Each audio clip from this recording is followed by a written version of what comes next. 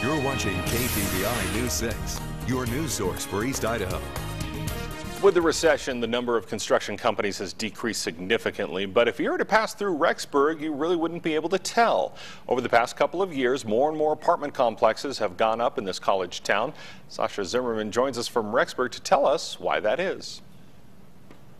That's right, and the main thing influencing this construction is the number of students at Brigham Young University, Idaho.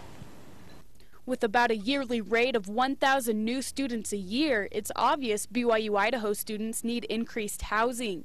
So we currently have about 13,800 students locally in the Rexburg area, and we have about 3,900 students who are enrolled at BYU Idaho online.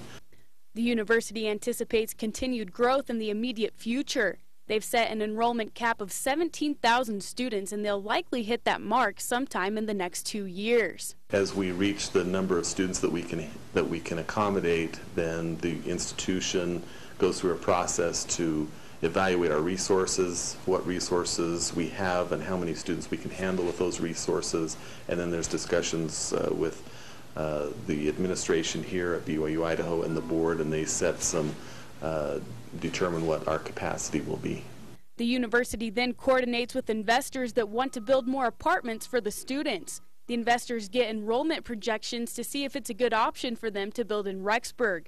Within the last year, 5 apartment complexes have been completed and a few more are under construction. In Rexburg, Sasha Zimmerman. Back to you in the studio.